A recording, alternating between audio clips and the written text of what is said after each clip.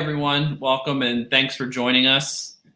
My name is Brian Miller. I'm the director at Catalyst Contemporary here in Baltimore, Maryland, where Thursday it was 77 and today it was snowing. Sort of describes our city a little bit. Thanks for joining us for the second of two talks for the group sculpture exhibit titled The Foundations of What? I'm joined today with four more artists from the show. Geoff Robertson, Kei Ito, Sebastian Martorana, and Gard Jones. I'm also behind the scenes here joined by Liz Faust, our gallery manager and curator. He'll be working all the technical information in the background. Just a few things about Catalyst.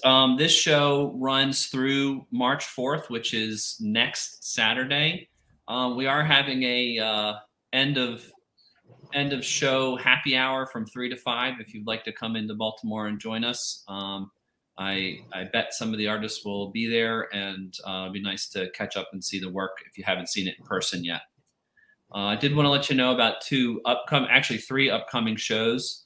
Following The Foundations of What? We have a three-person show. It's all charcoal works on paper.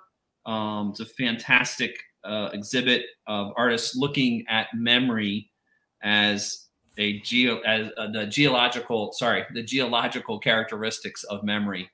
And then in the back room gallery, we'll have a solo show by an artist out of St. Augustine, Opan, Mexico, which is in Southwest Mexico. He's a self-taught painter. He's also a corn farmer. And he's telling a traditional tale of Uncle Rabbit in the wax style. It's a similar story to Brer Rabbit through a series of 13 paintings that are exquisitely made on handmade amate paper. Following that, in April, we have Sejong Cho and Bonnie Crawford with a dual exhibit. And that's going to be fantastic as well. In case you want to follow us online, we're at Catalyst Contemporary on the Instagram and on Facebook, of course, LinkedIn, and on YouTube. We have a YouTube channel, and you can see all of our past artist talks and a few other video and audio-video productions, including some short films that we've made over the last 4 years since we've been open. So again, thanks for joining us. Just want to do a brief introduction to the artist. Geoff Robertson is both a photography artist, a light artist, and now a sculpture-based artist, repurposing materials for 3D. Kei Ito is a cameraless photographer who also works in sculpture and installation work. We have Gard Jones, working in 3D and 2D object making, and Sebastian Martorana, working in stone and marble carving almost exclusively. But he also teaches illustration, and his work also often crosses over, characteristics of illustration and his carving. So thanks, gentlemen, for joining me today to talk about your work in the show. I thought really quickly, just very briefly, if each of you gave us a description of the piece or pieces that are in the show, like what they are and maybe the origin of them in a brief way. Geoff, would you mind starting off? Sure. So I have two kind of main sets of pieces in the show. The first is the pellet, and the second is a set of two nests that I just refer to as the nests. And both of those things are made entirely from repurposed material that I gathered over my 5.5 years of living in Baltimore, in terms of the sets for photography and other installations and things that I was building during that time. And when my wife and I moved to New York City, I just thought about what can I do with all this material, and used it to build these sculptures here. Excellent. Excellent. Kei, do you want to describe the piece in the show? Yeah, sure. I have a piece called Our Looming Ground Zero. This is actually a part of a much larger installation I did at Creative Alliance, which this is only showcasing 7 prints here with the plumb bob, but original installation actually contained 108 of them. Each frame contain 1 word, which I made from transparency exposing to the sunlight, kind of like my cameraless photography practice, embodying the idea of kind of like an open-ended poetry that each word kind of like relate to each other to create much larger meaning, depending on who look at it. But the big base of the idea is this idea of the pandemic and the nuclear weapon of annihilation by the nuclear weapon. Anywhere and anytime the place you exist could be your looming ground zero. So ground zero could exist anywhere, and that's kind of like a part of the reason that what could be consumed when that new ground zero happens. So that's kind of like my idea of the show. Or the and these the things that are the words are things that may be taken away from consumed us. By the consumed by the gotcha. Yeah, instead of the ground zero. Gard, would you please respond? Sure. This piece is called Lost. It has many levels in it. I'm not generally inclined to explain my work. Where this came from is a curious question. The stone and the rope, I believe, about 10 years ago came together. I like my materials basically to call me. They come and get me, they draw my attention, and they ask to be brought together in many ways. And binding the stone was the first step in what has been a 10-year exploration of what has become both mythological and personal exploration of self. And so then we have the idea of being bound, and why would one bind a rock? Are you trying to restrain it? Are you trying to protect it? What is a rock? The rock is the earth. The earth is us. We are the rock. And then, in a piece like this, which is literally called Bound and Broken, we have the bound stone, and then we have the same material, limestone, that has been carved on a lathe. And yet, as such, it becomes ornamental, it becomes structural, but it is still fragile, and so it has broken. The black glass for me is an abyss. It is a void. It is a hole in existence. It is the window that we look through darkly. It is the river Styx. It is the absence. There's a lot of parallels to Plato's allegory of the cave, where the one slave that escapes from the cave, his only way he's able to understand the world outside the cave is by looking at a reflection. But I see it as a whole. I see it as an abyss. I see it as the concept of looking into the abyss looks back. So we reflect ourselves in our search for ourselves, and yet there is no answer. And then, of course, not to be afraid of it. So these things keep coming together, and the bound stone, I guess, is the self. It is the heart, it is the mind, it is the soul, it is the spirit, but it just keeps finding new platforms by which to explore its existence for me. So is it me? I don't know. I'll leave that to others to try to figure out. So, that's Lost. And then you saw Bound and Broken. And then I have a piece hanging on the wall that is a drawing for a sculpture. And I use the term drawing for sculpture a little bit loosely because, yes, there's charcoal there. But what you see as a black monolith is actually a museum board that has been, cut into that shape to give the illusion of volume.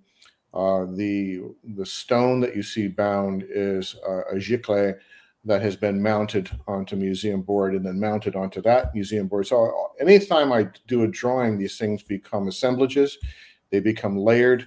And as such, one might call them assemblages, one might call them wall sculptures. Sometimes they truly are But I always see them as drawings as a way of working out an idea for this would be, you know, a 12 to 15 foot tall piece outdoors. And then, of course, the base of it is surrounded by steel spikes, rusted steel spikes. In this case, another giclée that has been mounted and then hand cut to assemble over the charcoal rendering. Fantastic. Sebastian, you want to take a stab at answering that? Sure. Just to describe the piece, I mean, it's pretty simple and it's very specific. It's just to describe the object itself. It's a piece of stone that came to me through someone whose grandfather found it outside of basically an old abandoned print shop here in Baltimore. And so it's part of a printing press. And they, of course, asked me if I wanted this piece of stone, and I'm always into that kind of thing. And right around this time, the Trump administration had basically sent out a series of memos and meetings and basically advised the CDC and the HHS not to use a group of 7 words in their 2019 justifications for federal funding. And so my thinking was, regardless of how you feel about any of these particular words, the idea that this was just like the toe in the pool of trying to control language was very concerning. And the story kind of went in and out of the news very fast. And initially it was kind of overblown in the sense that people said things were like banned, which was kind of basically just said, you can still use these words, but you're much less likely to get money from the federal government, which is not exactly banning them, but pretty close. So I thought it would be interesting to basically take those words and carve them into this decommissioned printing press part in a way that would not only preserve the words, but allow them to be propagated. So as some people experienced in the show, you're able to basically put a piece of paper on this in the same way you might on a tombstone and make a rubbing. So the printing press is able to function again. And the words that were, you know, in theory, being taken away can be preserved and, you know, reproduced. Something that happens a lot, like the one thing you start to take away from somebody and then it finds a way to creep right back in. Oh, right. I mean, there's nothing better for, you know, album sales or book sales than to say it has explicit lyrics or tell everybody you're banning it. Yeah. We're gonna cover up part of the cover so you can't see it. Right. Well, thanks for at least bringing us closer to the pieces a little bit. I think it helps to know sort of the origin stories a little bit, whether they're explicit or more metaphorical or poetic and broad. I thought one of the questions I had that I think is really interesting when you're working with 3D materials is how do you determine what materials to use for a project? Like where does that idea begin? You know, as a photographer, I mean, I start with photography. I'm starting from that point of view. If you're a painter, you may be starting from canvas, but you have so much to choose from. And actually part of this show, the foundations of what, in terms of the physical look of the show, there are so many different types of materials in the show, from stone to paper to glass to lighting to carbon fibers to yarn and thread. So I was hoping that we could maybe get an idea is like when you have a concept that you want to execute, where do you start in finding the material? Sebastian, I actually think I'll start with you because your answer may be a little more straightforward, and I want to know if there's some nuance in there that I'm missing. Well, I mean, as it pertains to this piece, again, it was very specific. The piece of stone had found its way to me prior to the idea, but when I had this thought, it was like, oh, of course, this is obviously the thing that I'm meant to use for this particular purpose.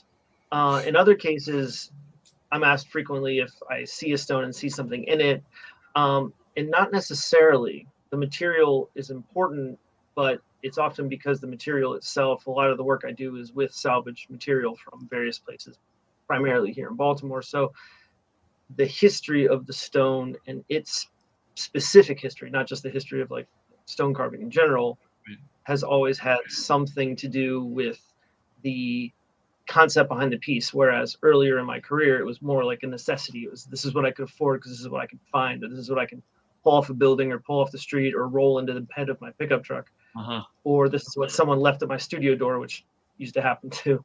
But now it developed into something where it's very specific to the idea. The stone that I'm using came from a certain place, and it means a certain thing because it came from that place. So it's all related.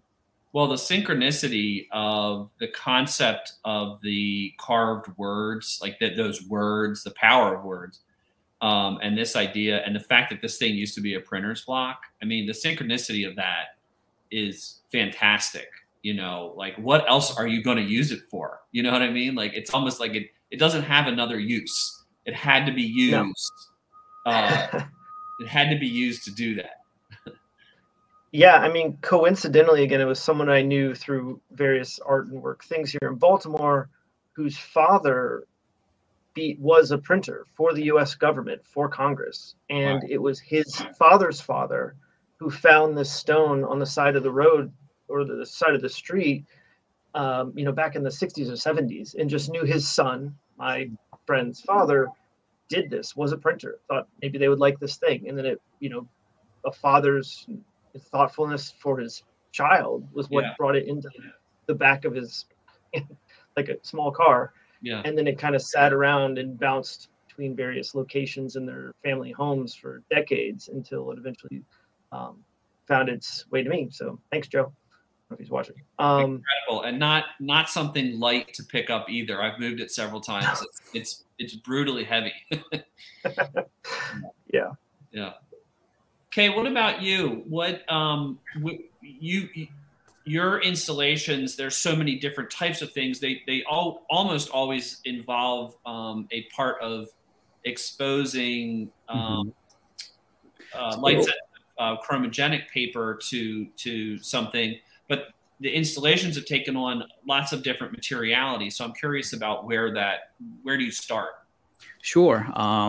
It's kind of funny that even though like my recent artwork doesn't really look like a photography as in terms of like what traditional photographer would make, I always levitate towards to sculpture, installation, even the painting. But even though all of these things, I always have this fundamental idea of the photography. Like it's almost to the point that deconstructing everything about photography, taking out the camera, taking away the machine, and trying to understand what is the most basic fundamental idea of the photography. And it always comes back to light, that this ability to capturing the light.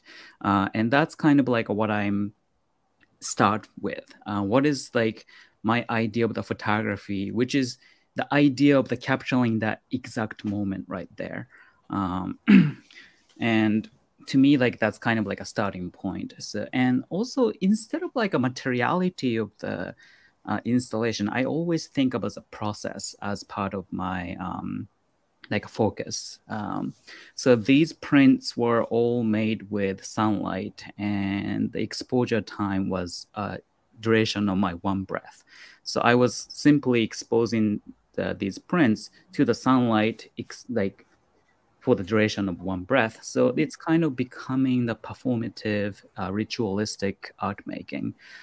So like these are essentially the result artifact of my performance. And there I'm kind of like putting together in order to create this idea of the poetry that I was talking about earlier. And if you can go down one more, the whole installation was originally lit with one single spotlight on the ground. So if you step into the space, your shadow become part of the installation. So that interactiveness, like instead of like focusing on one single object, I think about the space a lot. How do I activate the space? How do I include the audience? So in the extent, I consider audience as part of the material as well. And what was the other thing I wanted to talk about? Oh, not specifically materiality, but and I think this is something I can talk to Sebastian later. I'm using these as kind of like a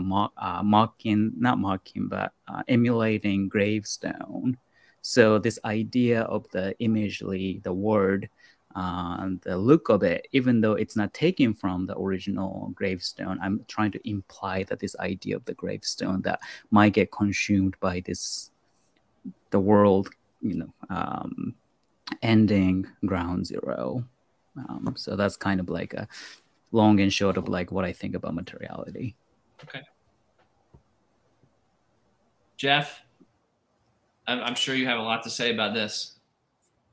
The materials, yes, absolutely. I mean, this is my first kind of endeavor when it comes to sculpture. And there's an old axiom that I use a lot in my previous career in product development, but a form follows function. I think it was something that was derived with regards to architecture, but I find it to be kind of something to think about when I look at these particular sculptural pieces, where the function was really, how do I get rid of this material that I have accumulated over the course of the past half decade into something that's still has like some kind of interesting form, a form that is symbolic in nature. And so the materials, like, this is the first time, again, like I've ever created something like this. The materials were already there. They came from previous projects, previous installations, previous sets that I was doing for photography, and it really came down to what do I do with this stuff? Because I didn't want it to go to a landfill. I would feel terrible about that. It's good material, and so the function here was to come up with something that could compact all of this together to prevent it from going into a landfill. And the form kind of followed that function in a way where, like, can I come up with something that is relatable, something that has a symbolic kind of meaning to it in order to kind of provide that function? And the two forms that I came up with were, one, the pellet, which here, I think an owl or other kind of bird, they regurgitate material that they've already consumed. My kind of long title for the pellet is an homage to all that has been processed and consumed. And so the material here has been digested, it has been processed, and has been packed down into this pellet that is then regurgitated and presented. And then the nests also were the second kind of form that followed this purpose of this function of getting rid of material, but they themselves also have a function, if you think about it from a biological standpoint. They provide shelter and housing to birds. And so, yeah, I'm looking forward to new projects down the road to kind of figure out, like, where to get materials. I really like the idea of reusing stuff. And so hopefully that is a theme that continues.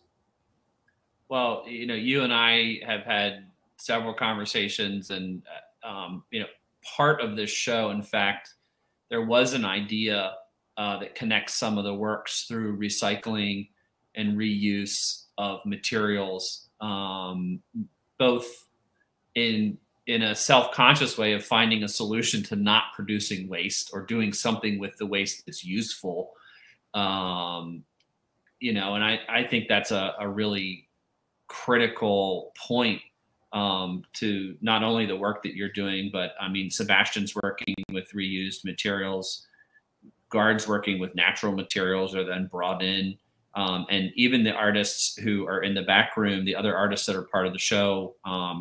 So some of our conversation was about that reuse and reconstruction of materials, both in a very conscious way, but also in like a natural way, like, it is natural to reuse and things like that, but we have a consumptive society that actually is doing that less and less in a way. And it's very important that we find ways to both first reduce, reuse, and recycle things that we're working with. So, Gard, what about you? In terms of the materiality, in terms of making choices to start, obviously the rock has become a form or expression or motif that's important, that's not done being explored. That's one element that has gained momentum with you. But in terms of the other materials, and of course the glass too, the black thing, where do you start when you're thinking about a project with what material to utilize? It's a difficult question for me. Liz did a pretty good job of assessing it as I was chatting with her about how one of my drawings could take 6 months to complete, because I'm constantly changing it before I finalize it and say, okay, now it's time to move on. This is good enough. In the process, and I'll be working on numerous pieces simultaneously, but then I'll walk away from one. And when I'm walking away from it, I haven't forgotten it. It's still living in my head. In fact, many of the things I build, I do to get them out of my head because they'll keep me awake at night. So Liz said, well, gosh, it sounds like it's an intuitive process for you. And I think that's about as accurate as anybody has ever been able to nail down my process. I always say the materials simply talk to me. They call me. I will be out on hikes. I will walk alleys. I like to go to scrap yards. And amongst all of the things, the shapes, the forms, the textures, the colors, there'll be that one thing that'll just say, hey, Gard, over here. And I won't be able to get out of my head. And there's been times when I've gone back to places and either liberated or legally acquired something that had been, whispering in my ear the whole time. Looking for the stone, which has become a real steady thing for me. I've gone to quarries, and I don't want to get anybody in trouble, and I don't want to get in trouble. So I'll go into the quarry office and I say, listen, I got a hard hat, I got steel toe boots. I want to buy a rock. Yeah. And the guys are like, one, and I'm like, yeah. But I want to pick it out. And, they scratch their head and I say, just go do it. Just, bring me a cup of coffee the next day you come by. And so I'll be able to do that. And it's kind of nice to have that kind of freedom just to walk around. And sometimes I'll walk out, I didn't see a rock I liked. And then picking the right rope to bind it with actually is very involved. And a lot of the rocks have been bound 8-10 times before the binding is just right. I have to kind of find my way around the rock with the rope. They're not glued, they're not attached. It is the tautness of the binding, and I like to hide how it's connected so that you don't see the loose ends in these pieces. Although the loose ends are starting to appear in some new pieces that you haven't seen yet, Brian.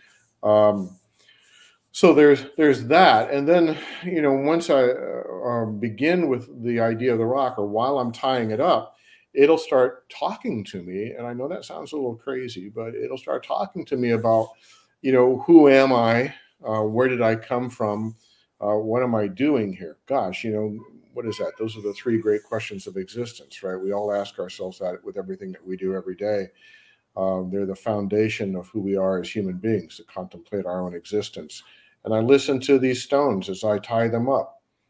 And they'll tell me, I am lost, on an abyss.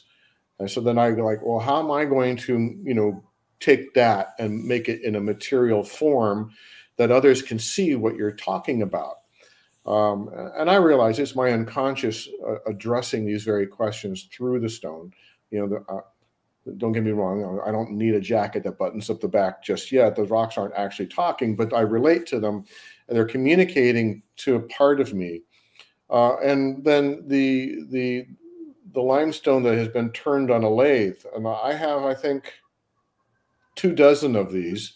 I chanced upon them and stopped and stared at them for an hour, walked away, came back a month later. They were still there. And this process went on for 6 months. And finally, I broke down and loaded them up into my truck.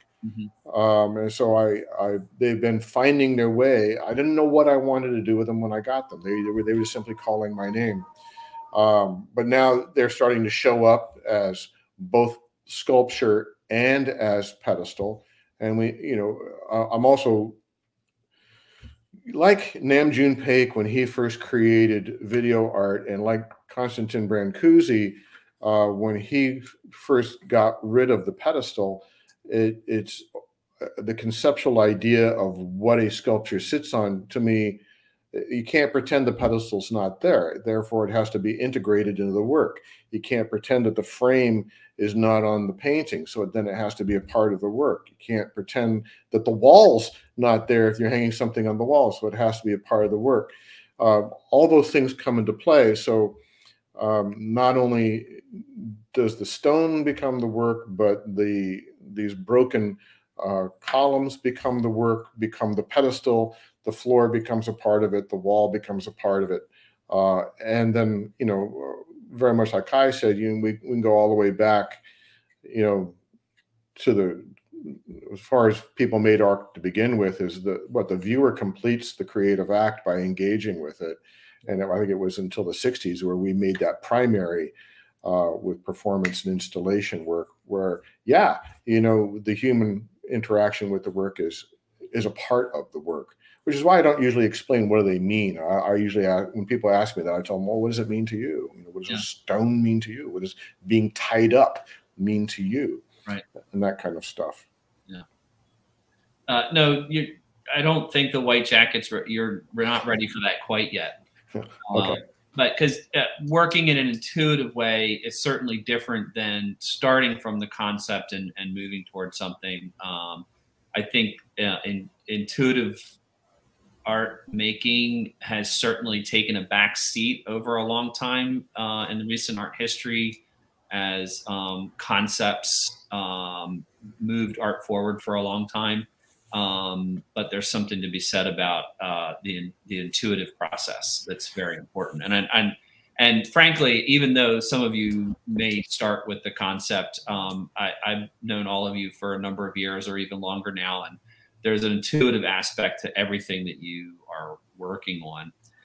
One of the things that came up in my thoughts and listening to your answers was, and because I'm not a sculptor, that there is this constant tension in 3D materials between the natural thing that you're working with. I'm thinking of, and unfortunately Alberto Cavalieri couldn't join us. He's in Venezuela today, but I was thinking about like him pouring the concrete blocks and things that might happen like chips or bubbles. Sebastian, I'm thinking of like, you have this one precious stone that has all this history and meaning, and like you have this like impending responsibility to make sure that those words are perfect on there. The tension, Kei, of the plumb bobs like hanging over there. I mean, that tension is very important to that, like that moment, that penultimate moment before something explodes. But they also can swing as the air moves by. Geoff, we know about the tension with your work and things coming out and moving out in the pellet and its weight. And indeed, Gard, yours, there's this tension with the rock sitting on a beautiful void of black glass. There's all this amazing relationship between the control of material in sculpture that is absolutely fascinating. And I'm just thinking about that while you guys were responding about like what materiality means to you in the work. It's just an observation on my part. In thinking about those things, and this can be a long or short answer, but are you interested in revealing or hiding the hand in your work? And whatever that might mean to you is something that I was thinking about. You know, I think about photography. Geoff, I'm looking at the piece behind you. Is this something, one of your pieces? And I'm thinking how photography has this, you know, bent on being somewhat removed, like the eye is somewhat removed from what's happening. And in making the art, it's always like, you know, it's like pristine print, and we frame it and do all this beautiful work. And it's almost like the hand isn't there. And of course, all of your work with all of the work in the show is specifically made by hand. So I'm real curious about that. If anybody wants to respond. I'd be happy to jump in on that. I think that the best art, the goal is to craft the craft out of it. If the viewer comes to the work of art and all they see is how magnificently crafted it was, it's all about, look what I can do on the part of the artist. And if the craftsmanship is weak, then you miss the piece. You're focusing on how poorly made it was. So it has to live in this void of not being an issue. And then I use the phrase crafting the craft out of it. That would be an awesome t-shirt. He crafted the craft out of that art. That'd be great. Geoff and Kei, you also wanted to respond? Geoff, you can go ahead. Sure, thanks. Thinking about the craft aspect of it, and this is going to be, I'll start with the nests. I spent a lot of time watching videos of birds actually making nests in order to figure out how do you go about, I mean, it's weaving, right? And weaving is a craft, but how do you do it in a way that doesn't look like a human did it? That it looks like a bird actually stuck this together. Because if you think about the ergonomics of building this as a bird, you're doing it with your beak, right? You got this little boop, little beak that's like, it's like, Jesus, how they are. I have a newfound respect for birds and their ability to, I mean, we would say dexterity, but I mean, that's for a hand, but for the dexterity that goes along with a beak, right? And I really tried actually going through, and here, like maybe this is taking the artist's hand a little bit too literal, but using just 2 fingers to like start weaving all of this wire the way that I had observed birds doing it. And that lasted about a day. And I finally like had to use both hands to get it, because it was just too complex, it's too hard, it's too labor intensive. Because birds are tiny, they can get inside, they can really poke around and manipulate a piece of grass or whatever it is that they're using. But a human can't. And you know, we got these fat fingers that just make that kind of very what's the word I'm looking for? Very tedious, very I'll think of it in a second, but you get what I'm getting at. It makes that very hard to do. So I think in this case, when it comes to like revealing the artist's hand, I would hope that you wouldn't see my craft, but you would see the craft of nature within the nest itself. Mm-hmm. The pellet is a different situation, because that wouldn't be crafted by a beak, but it'd be crafted by the gullet of the bird. But even there, I was thinking very much about like how would that compress material into a shape that could be regurgitated if the PVC pipe that I was using was the bones of an animal that it had eaten. How would those be manipulated inside the gullet in order to be compacted together to formulate this very solid, very dense object that could be regurgitated? Yeah. Yeah. Okay.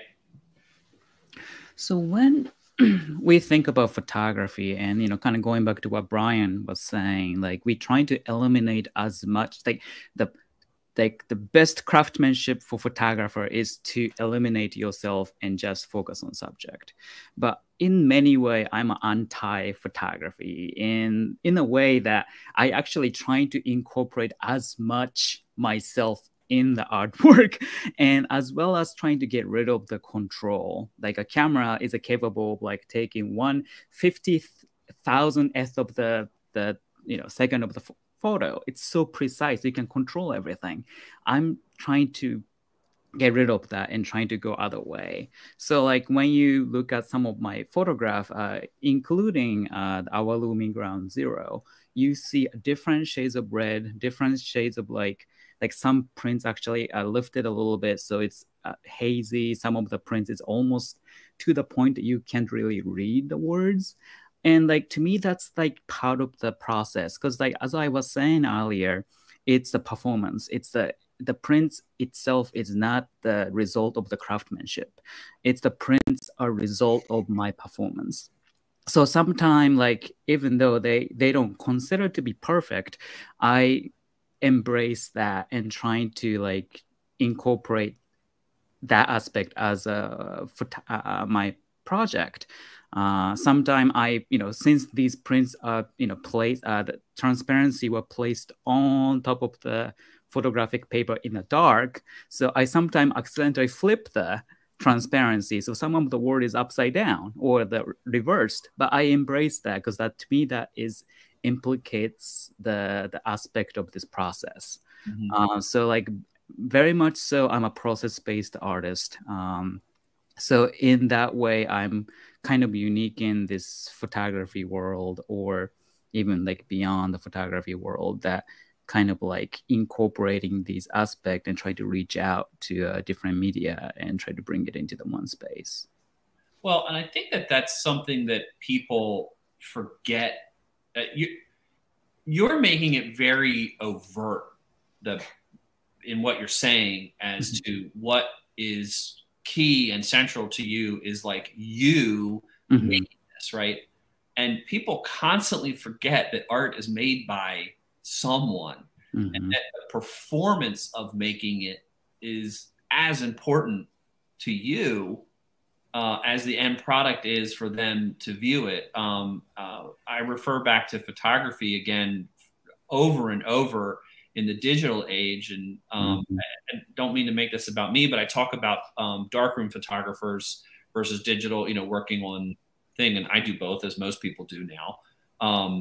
But there was a push to move people away into just the digital realm for quite some time, like a decade.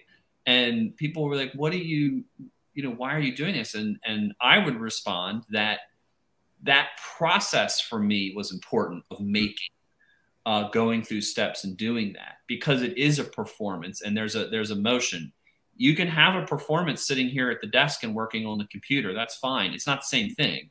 And Sebastian there using his physical body to carve out those things and move around an object.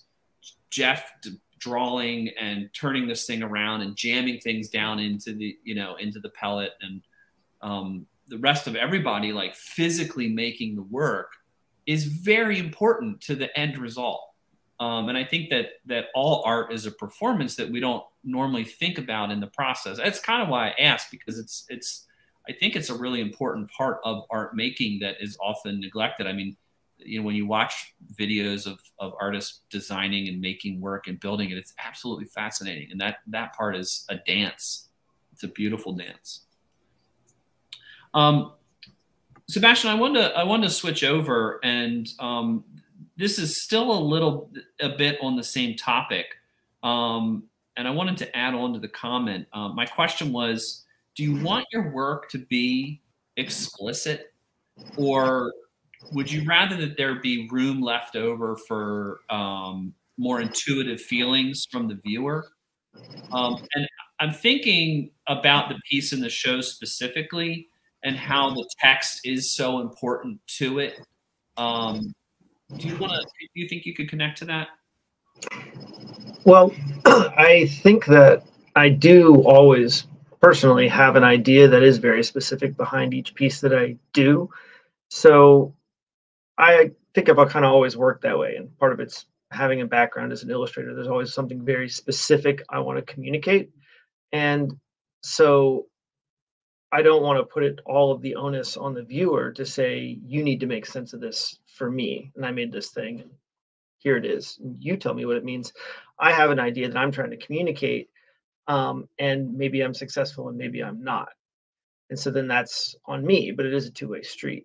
So with this piece, you know, it was the first thing I've ever done that relied on text, because generally speaking, I try not to include text in my work because I think it makes it specific at minimum to one language or one culture. So it's not universally understood in the way I think a lot of artwork or sculpture should be. Because if you're putting language in there in one way or the other, you're basically, by definition, excluding a lot of people. If they don't speak that language or read that language, they are not going to understand this on the same level. But in this particular case, it was all about the words. So it was kind of an interesting opportunity for me to cross over from a lot of my more institutional work, where I've carved thousands and thousands of letters for various institutions, often governmental, to move it into a space that I felt was, you know, important personally. So, you know, on that level, yeah, I think I always want something to have a very specific idea behind it, you know, as opposed to, again, just letting it be completely open-ended. Yeah, that what you said about a language barrier is certainly interesting, and I think the fact that the context of the piece, meaning like a person, you, Sebastian, carved these in this very specific stone block to show people something, gives it a lot of power. And now those words, in fact, have lots of power. As we talked about earlier, just merely by trying to take them away, they became empowered even more so. And you've not memorialized them like as in a grave piece, but you've commemorated them through the carving, and that was a very explicit act on your part. Do you agree? Well, yeah, I mean, it kind of goes back in a way in terms of the act to what Kei said somewhat earlier when he mentioned being a process-based artist. In my head, I, for a split second, incorrectly thought, well, is there any other kind? But then, of course, there are many artists. In fact, probably the top-selling artists in the world right now, in many cases, are not making their own work. So I think it's actually a really astute comment to make that, yeah, am I a process-based artist? Basically, yes, the vast majority of the experience is something that happens before any kind of show. And so I think that is part of something that it really can't be divorced from the piece. It's both the idea of bringing, I think, the potential viewer to the piece from where they are. So some people will look at a piece of artwork and think, oh, well, it's all concept. I'm not an art person. I don't like that kind of thing. And then some other people on the other end of the spectrum will look at a piece of artwork and think, oh, well, that's all just craft and virtuosity, and I'm not really into that. And they're just showing off what they can do. And I think that it's important to have both aspects working simultaneously. So hopefully you're bringing both of those people into the same place, you know, so the same kind of person or different people can appreciate that work, whether or not they have a master's degree in art history or have absolutely no interest in art whatsoever from an academic, you know, perspective. They can appreciate it at one of those levels. Would the rest of you like to respond to that about this idea of wanting your work to be explicit or leaving more intuitive room for its experience? Gard? I really completely agree with both Kei and Sebastian and Geoff on this matter. When one is focused purely on executing a concept, it isn't, and I've spent many decades doing conceptual pieces that were political in orientation, but if you send it to a fabricator, you get back what you sketched out, what you planned. The discovery of getting your hands dirty, you know, busting your knuckles, breaking a sweat, you know, breaking a bone to build a piece is a visceral experience that can't be replaced. I mean, I've worked many years in steel pieces, and things happen when you bend, rip, tear, heat steel. The color changes, for one thing. And sometimes you like the rust, but if you have a fabricator simply executing a clean idea, you've missed a tremendous opportunity for that visceral experience, I think. And in that visceralness, that, you know, the physicality of it, I think you actually respond. I think you answered the question a few minutes ago. We were talking, just like, you want people to. I mean, you're there. You've presented the work. You're like, I'm here. I'm done. I've done my part.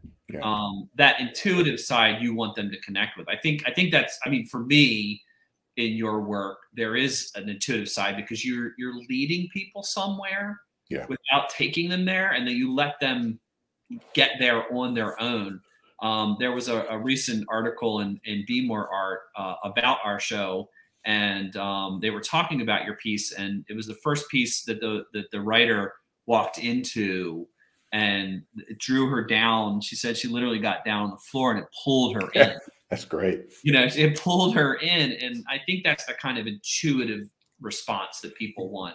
Liz and I had a really long conversation about this in the gallery one afternoon, and I explained to her that every single one of my undergraduate professors was a conceptualist, from the fiber artist to the jeweler to the painter, the sculptor, the ceramicist. They were all conceptualists.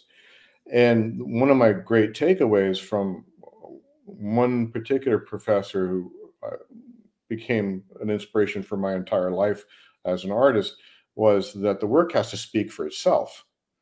If you think about it, if you have to stand next to your piece and tell people what you want them to see in it as the same thing that you saw in it, well, it's going to be a challenge. At some point, you're going to be dead. And that piece hopefully will still be around. So it carries on then a life beyond you.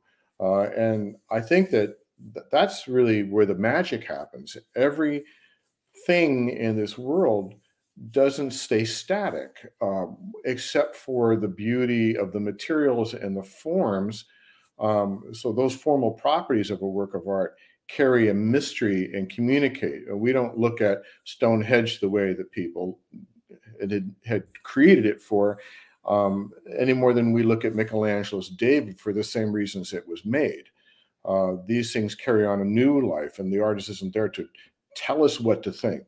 The work reaches out and shares a experience that taps into the root of the human experience that we all do share. And then when it's really successful, it lives a life past the artist.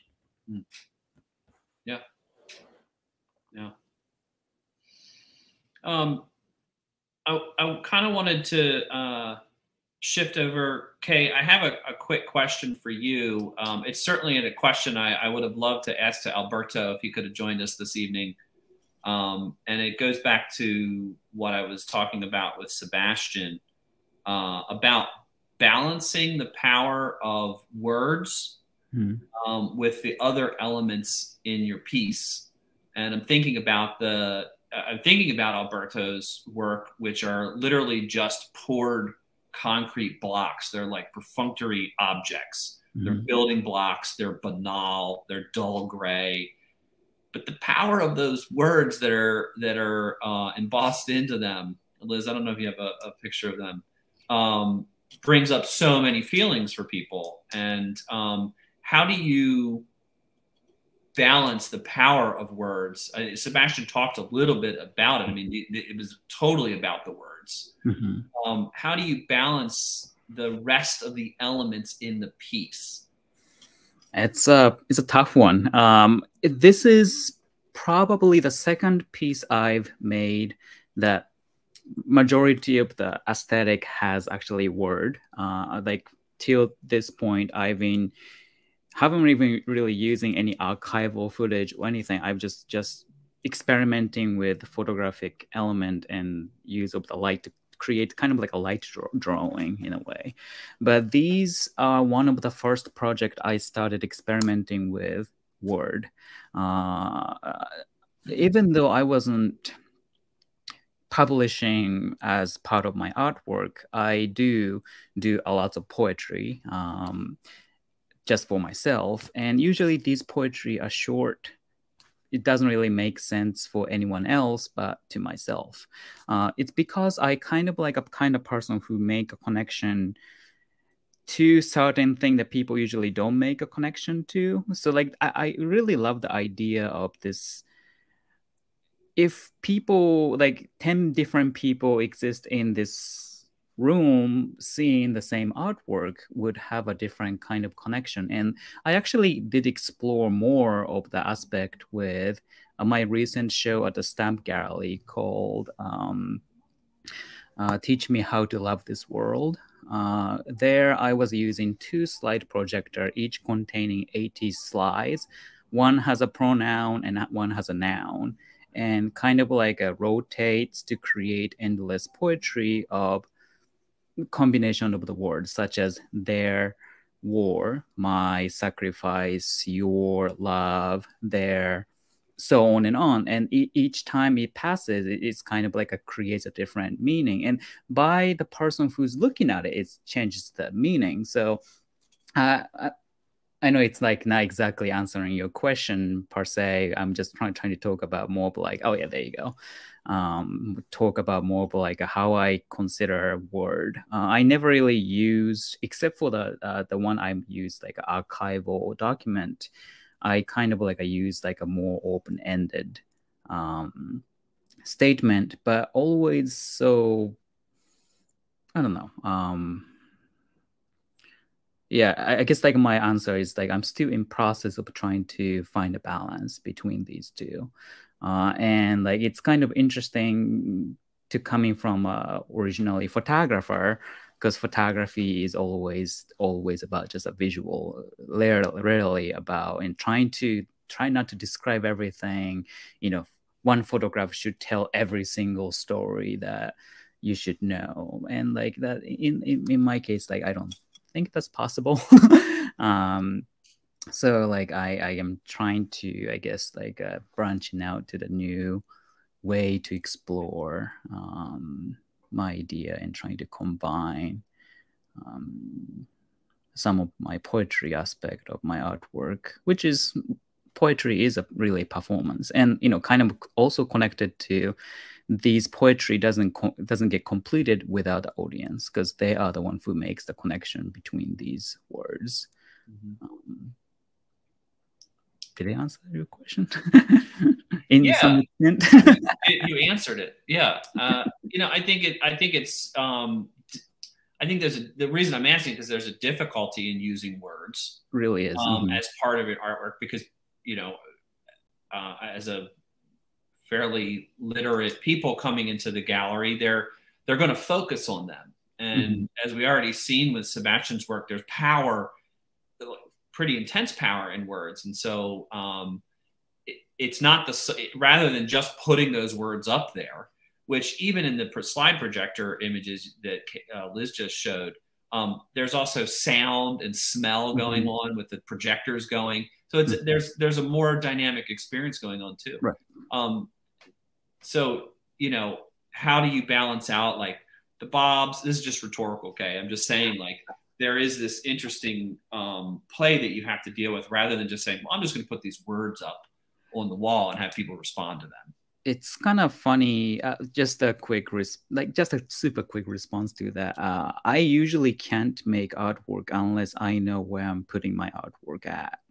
So like the location, the history of the location usually, or just how much of the light I can have a control, usually like determines the scale of the piece and influence a lot within the process of the making. So I'm kind of like, it's a curse and blessing in the same time, because like it's a curse because like when I'm like, oh, I just need to make artwork just without having any like the place I can place at, I just get lost sometime. So it's kind of interesting. I need to think about what kind of audience, what kind of space, in order to kind of like place these things in my head in order to determine certain aspect of the artwork, if that makes sense. Yeah. Well, there's a question I want to pose to all of you. You know, the show itself and the concept of the show is that all the artists are really questioning some ground that we stand on in a way. And that was sort of like the title, the foundations of what became this like literal geographical locations, like a new place almost. And where we're questioning so many things, which is our world is under serious question mark right now in terms of everything that we're understanding. And I actually liked how there is quite a variety of pieces in the show. In the back room, there's a lot more like color and vibrancy in the show, but the issues that people are considering are just as prescient as the ones that you four and Alberto are dealing with. And the thing is, the front room, there's a little bit more of a solemn feeling to the work. And I wanted to know, I kind of just wanted to put that out there as a discussion point and see if you're feeling the same way about the work. I mean, I'm thinking about Sebastian, you have this work that's really addressing socio-political and specifically government issues and control very directly. Geoff, you're talking about environmental issues, nature, recycling, our consumptive qualities. Kei, you're talking about absolute, nuclear annihilation. I mean, all this stuff. Gard, your work just feels like deep, heavy when I look at it. Like, I mean, not in an oppressive way, but there's something very like when the apes find the monolith in 2001, they're like blown away. They're like, it's scary but enticing. So there's this weight to a lot of the work, and I just was hoping that you guys could respond to like my feeling of that. That's like my intuitive response to the work in the front room. I wondered if you guys could kind of start off with that. Geoff, do you want to respond first? Sure. A theme within my pieces, of course, is like our influence on ecology, biology, the world around us. But something that's kind of interesting, that if you watch a lot of nature documentaries, as I do, is a lot of times animals are able to, it sounds crazy, but benefit from some of our doings to the world. Like, and I find that kind of humorous because, like, I don't know how often that occurs, in the animal kingdom, but it does seem intriguing that a bird could create a more sounding habitat for itself or home out of our waste, right? And you do see that a lot in the many bird nest building videos that I watch. Like, they'll pick up just like trash bags, and they'll pick up other things that they found around and use them in the weaving. And all yeah, kinds exactly. Yeah. And whether or not that's good or bad, like I'm not sure. But it's just kind of an interesting thought about like how much we influence their world. And then there's also the sad thoughts of, like, you think about whales with plastic bags in their stomach, right? And you look at the pellet and think about, like, this plastic PVC material that this could have just gone to a landfill, but like the idea of that being stuck in the throat of a biological creature, it's very just very depressing. So yeah, hopefully that answered what you're going for. Well, yeah, I mean, I guess I'm looking, in a sense, I'm looking for you gentlemen to either like legitimize what I'm sensing or say, no, that's not what it's about. I think, I think that's like, it's not exactly like it's like every piece is about death, but it's more like idea of contemplation of the life. I see a lot of theme connected within all of the artwork, especially this idea of the reflection, what Gard was saying, like, this idea of only way to contemplate one's life is to see your own reflection, and kind of like this idea of creating this meditative space that art sometimes can create. And I think like all of the artwork we have in the gallery kind of does that, this idea of seeing this like existence of like that right moment in the gallery, looking at the artwork can inform the life that there is right now for that person. In a way, it's kind of really self-reflective, and I think there's a lot in my artwork. I make a lot of work about death and like annihilation and stuff like that, but I never really considered they as a devastating fact. I mean, they are, but in fact, you can't appreciate life without like acknowledging of the death or acknowledging of existence of other side. They're the two same thing on the same, two different thing on the same coin. So to me, like I didn't feel the idea of like this sadness or anything from the front room, but rather like I was kind of like a contemplative and kind of like a recognizing like, oh wow, like like makes me feel more alive in a way. But maybe I'm just odd. Well, no, but your work is very much so about the warning and the value of life. Your work is totally about the value of life, and you're just warning everybody, like, don't be screwing around with those big red buttons. Yep. History repeats, but it doesn't have to be. It doesn't have to. Yeah. Gard, you wanna jump in there? Sure. Have a little more mileage than these other three artists in the room, and spent a good chunk of those miles looking at the world and looking at the stupid decisions that human beings make and what appears to be irrevocable harm. And to kind of segue, when the World Trade Center came down on 9/11, I was deeply obsessed with the teachings of Joseph Campbell, who the foremost authority, he's gone now, but he was the foremost authority on mythology.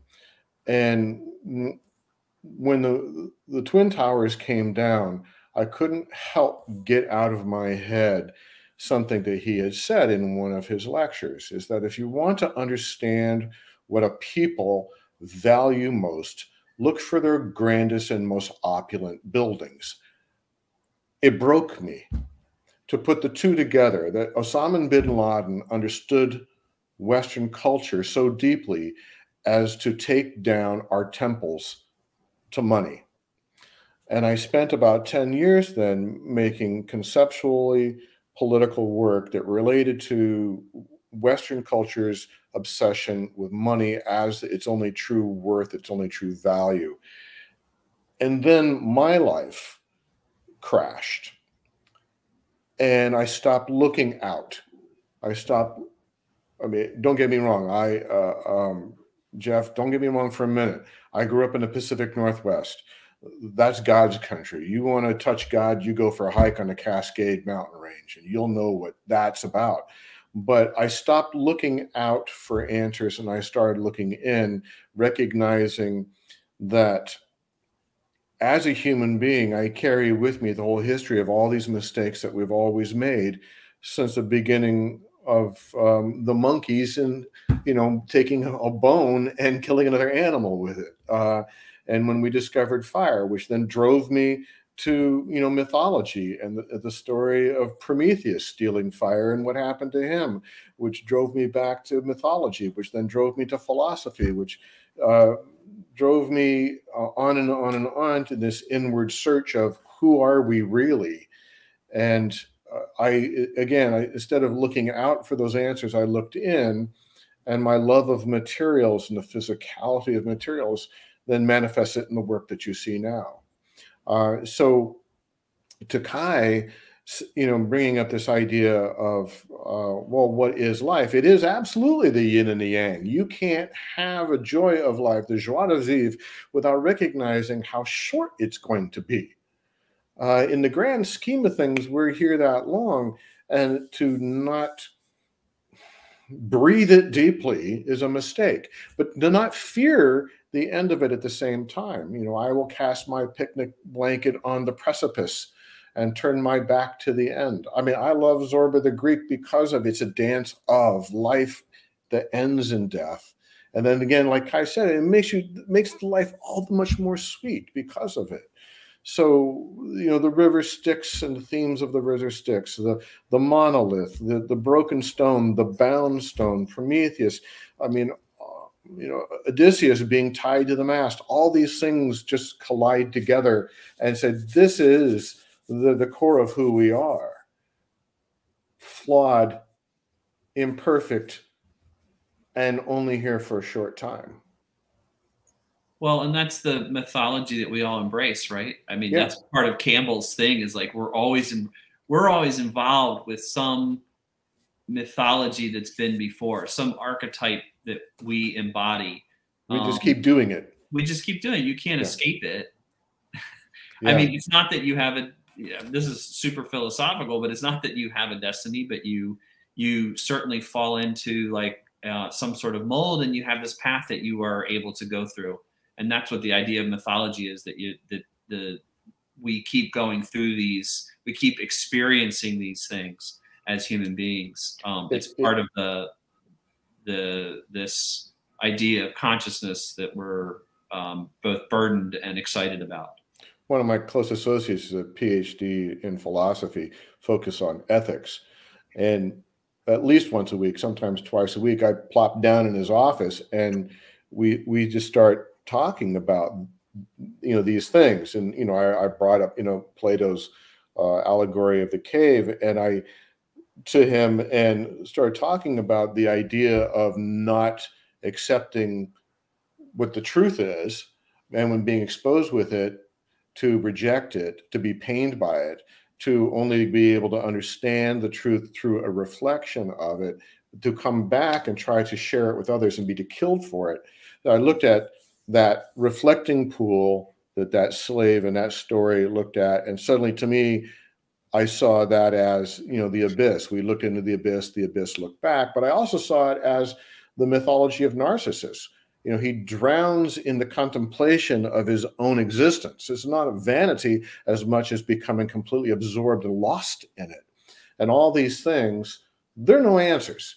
I mean, what philosophy, I'm sorry, I'm on my soapbox, but philosophy is a pursuit for truth and a realization there is no such thing.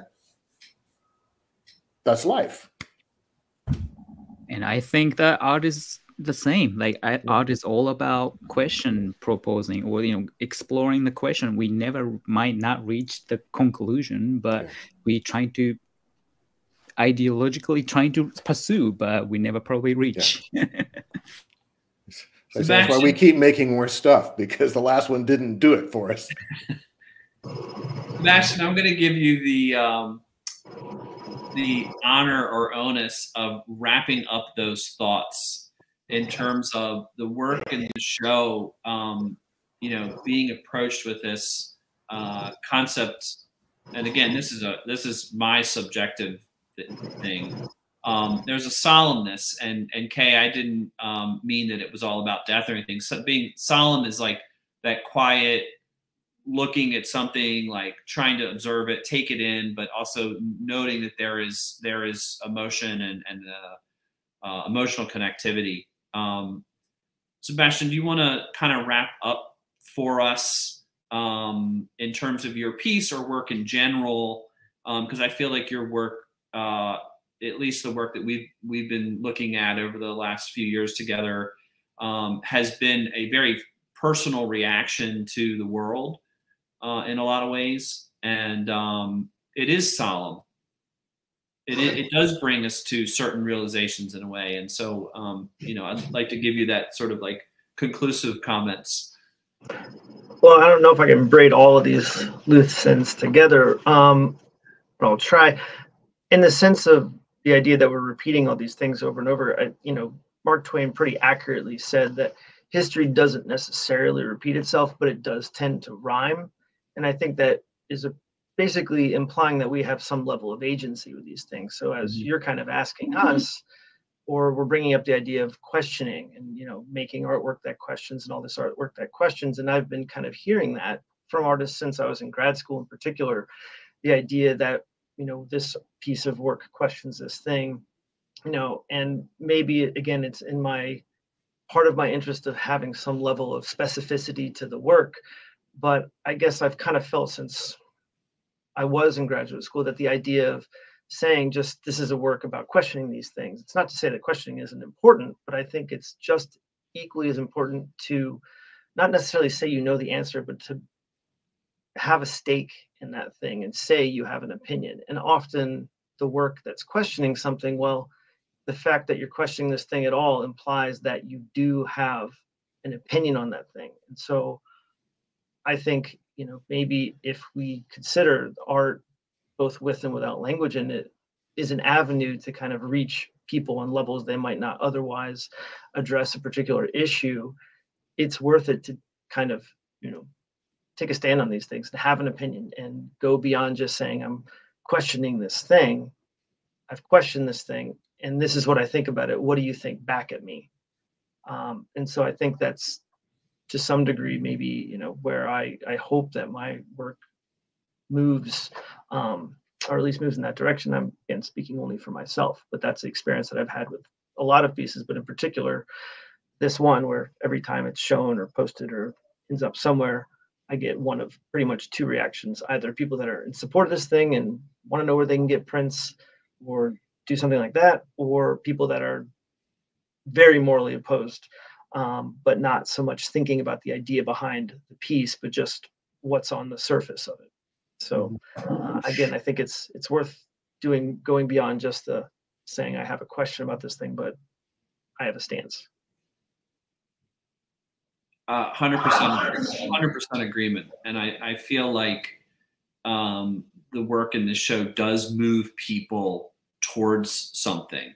I think you can never, as an artist, like get them all the way there, because it's just impossible to like get like a whole group of people to look at the same thing and say, yes, this is it. But I feel like everyone does have a stake in the work, and that's what's made the work in the foundations of what's so strong and come together to be connected. As anyone who's been to the show or takes a look at our website or feed or comes in after they've heard this talk and see the show, the work is fairly diverse. But all the work brings people to a point of consideration, and hopefully you hope that they then feel like they then have a stake in something as well. And I mean, kudos to the power of art to be able to even move people in that direction, to make a decision about subjects that are affecting humanity constantly. So look, I wanted to wrap up, gentlemen. I feel like we could sit here and keep talking and go on. And I'm sure we will have individual conversations later on down the road. But I want to thank you all and thank all the artists who have been a part of the Foundations of What, for participating and sharing your ideas. This talk's been fantastic. For those watching, if you want to learn more, as I've mentioned, we're online in all those key social media groups, but please come in if you're in the area to come see the show in person and see the physicality and have a physical reaction to it as well. Gentlemen, have a great night. Thanks for participating, and we'll see everybody soon. Take care.